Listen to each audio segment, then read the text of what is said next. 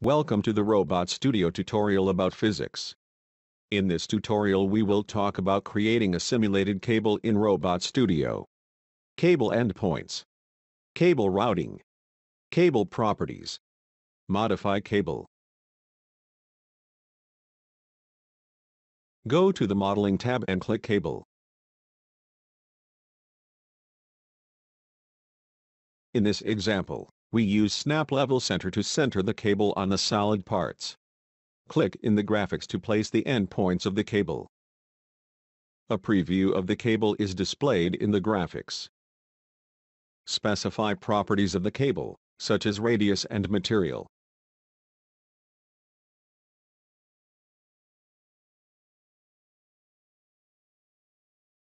To adjust the length and routing of the cable, control points can be inserted by clicking on the preview. Note that the preview will turn yellow if the cable passes through other parts.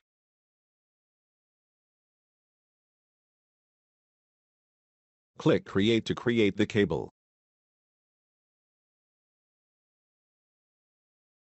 When we jog the robot, the cable passes through the orange plate. This is because the plate is not included in the physical model. To fix this, select the part and go to the Modify tab.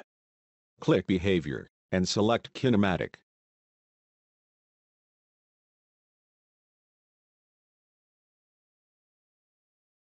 The cable no longer passes through the plate.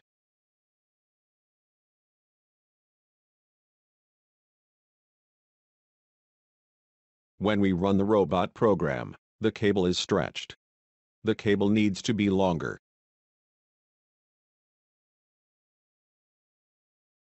Select the cable and go to the Modify tab. Click Modify Cable. Type the desired length and click Apply.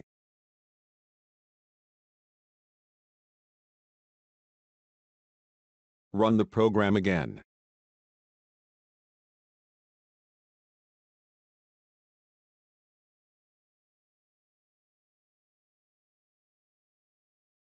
It is also possible to modify the material of the cable.